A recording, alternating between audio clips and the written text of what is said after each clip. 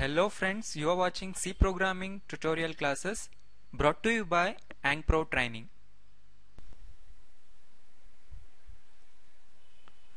And the topics for this class are: we'll be learning the different looping statements, while loop, do while loop, and some example programs to demonstrate them. First we'll understand what are the looping statements that are present in C language. Looping statements are used to execute a block of code or a piece of code repeatedly until a given condition is satisfied. Having loops in the program, we can reduce the number of lines and can use the same code block by updating it. Right? So loops are very helpful in the C programming. It saves our time, it reduces the file size, and it can do lot more things. So now let's see the various loops that are present in C language: while loop, do while loop, and the for loop. So these are the three and the only three loops that we have in C language. So all three works differently, but once we understand the functioning and structure of the loops, we can use them suitably at anywhere where the program requires it. Right. So first we'll look at how while loop works. While loop executes a set of statements repeatedly until the given condition remains true. Right? Before writing the block of code that will be executed, we'll write the condition. We'll give the condition, and first the compiler checks for the condition, then go and execute the block of code. And the condition will be checked every time, and the code is executed every time until the condition is true. Here the given condition is checked first, and then program control executes the block of code only if the condition evaluates to true. Right? So first we have the word while, that is the keyword which is used for the looping purpose, followed by the condition inside the parenthesis. So it looks similar to if condition. First we write if and condition. So same here, while inside the bracket condition. Alright, followed by a pair of parentheses where you having the one or more executable statements. So first the condition is checked here, and then the execution starts. After compiler finishing the execution, again goes back to the condition, this line, and checks the condition again. If the condition is evaluates to true, then this block is executed one more time. So this happens. So this happens every time when the condition remains true. Right? What if I want to print a message on the output screen 10 times? I would have to write 10 printf statements, right? That takes a lot of time and a big file. To overcome that, I'll be using the loops. Especially in this program, I'll be using the while loop. So let us see how we can achieve the same result. I mean, printing the message 10 times by just using minimal number of lines. So printf statement, this will be printed for 10 times. I'll write just a single printf statement here. I will say hello, welcome to Pro Training, and a slash n character at the end. So this is a single printf statement, and now see how we can print this for 10 times. So let's put this inside the while loop. That is, first write the word while and the condition inside here. So that's it. This is how while loop looks like. So while, we'll put a condition here. Let us say we have declared a variable. I'll declare the variable that I'll be using here. A variable a less than or equal to 10. So here I put the condition while a remains less than or equal to 10, execute this statement. So where is a? Let's go and declare the variable a, int a, and I'll initialize the a with the value 1. So now I got 1 in the variable a. Right. So what will happen here when the control comes to this statement at the while? So it checks for this condition. Has A got the value which is lesser than or equal to 10? Yes, 1 is less than or equal to 10, right? So compiler comes inside the loop and execute whatever we have there. So what happens when the next time compiler checks the condition? 1 again, A has got 1 again, right? So it has to increment its value every time. So when A becomes 2, it will print A becomes 3 until A becomes 10. It should go on printing the same statement, right? So I'll add a statement telling incrementing the value of A. So to achieve that, I will use the increment operator. So when A has got 1, I will print the statement, and at the statement A will increment its value by 1. So A becomes 2 and it executes for second time. A becomes 3, it will be printed for third time. Let's check this program. So here it is. We have got the same statement 10 times. So when A is 1, 1 is less than or 10.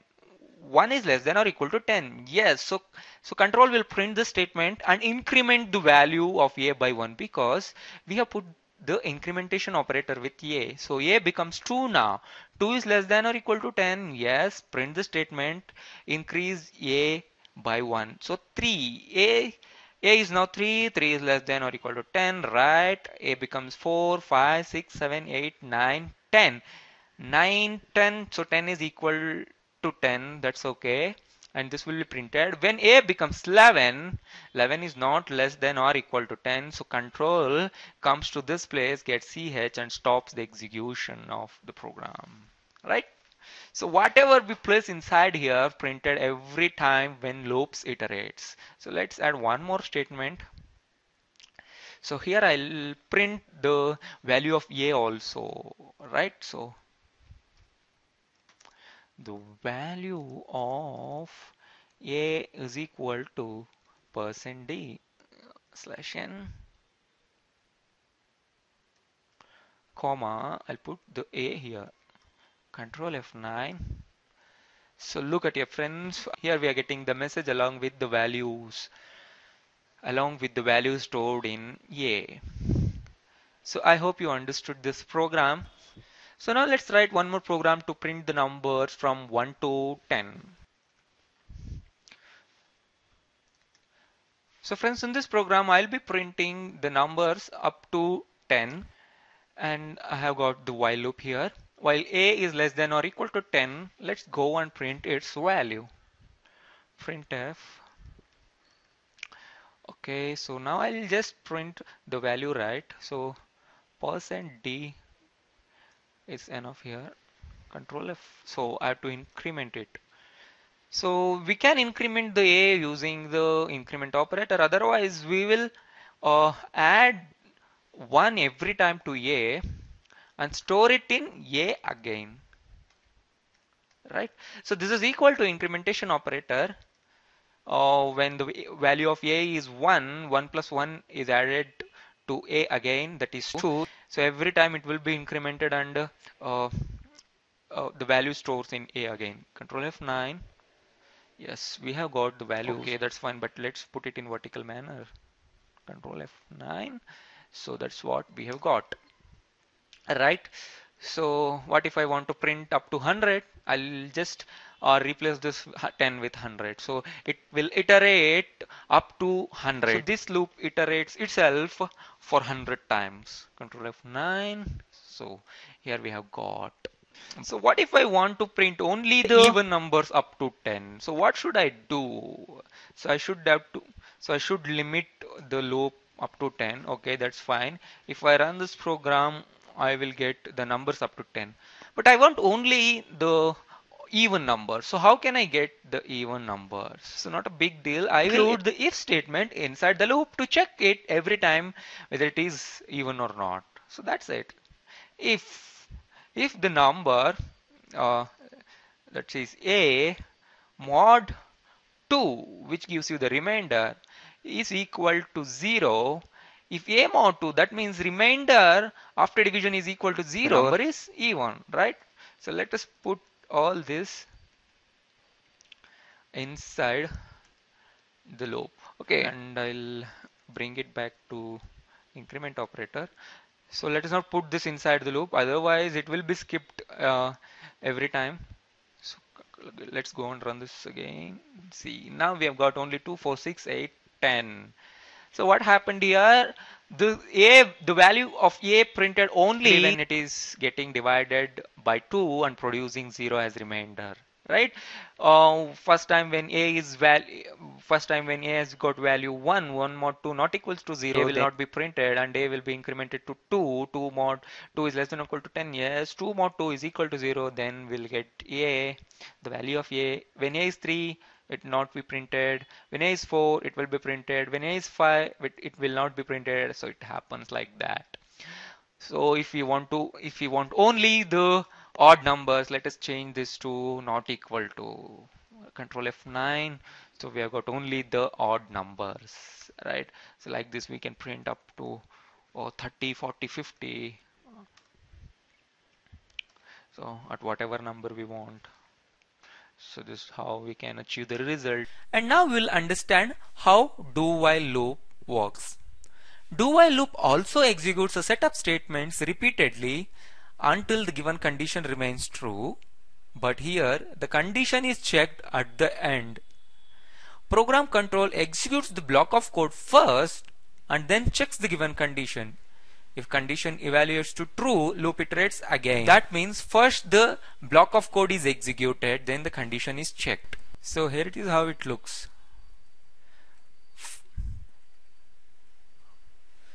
So first we'll put the keyword do followed by the block of code which is executed for sure at least once, and then the condition is checked at the end. If condition is true, then the compiler again executes for it one more time and goes back to the condition and checks for the condition again. If condition is true, the iteration repeats, the execution repeats. Once the condition gets failed, the compiler will move on to the next statement. So friends, in this program I'll be demonstrating how we can make use of do while. Here I've got the same program where we use the while loop to print a single statement. Okay, so I'll just modify how we can change the while loop to do while. So you people will understand how while works and how do while works. So I will just bring this while statement down the loop.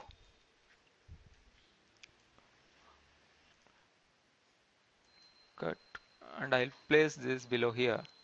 Shift insert, right? So just put the do keyword here. So that's it. This is do while. So let's save as this as do while in the bin folder. Do while.c. Yeah. So how it works? Let's go and run this program. Control F9. Okay, so we missed the semicolon here. So don't ever miss the semicolon after the while condition, right? Control F9. Yeah, we have got the same result using the do while. So what happened here? So when a is 1, we printed successfully and a incremented to 2. 2 is less than or equal to 10. Yes, will printed. So every time when a is 3, okay, a is 4, okay, okay, okay. So it is printed every time when the value is true. So the difference is first it will execute the set of statements and it go and check for the condition, right? Even when the condition false, it will be printed for once at least, right? Let's say a is equal to 1. Now assume now, so a has got value 1. If I tell while a is less than or equal to less than 1. Okay, if a is less than 1, then continue this loop. A is equal to 1. A is not actually less than 1, right? So a is equal to 1. So it will not check the condition first. First it will execute the loop, increment a, then go and check the value. So now a has got 2. 2 is less than 1? No, right? So though 2 is not less than 1, we already got this statement printed once. Let's go and try that. Control F9. Here we got the statement at least for once. Though the condition is false, it is never be true at all. It will never be true at all. Still, we got this statement executed. So that is how we can make use of do while. So do while checks the condition after the loop being executed. Right? So we can replace any while loop with the do while loop. So this is a simple demonstration. We will cover more and more programs in the practical part. Well friends, that's it for the class. Subscribe to our channel on YouTube, like our page on Facebook, follow us on Twitter, and join our group on LinkedIn. Thank you.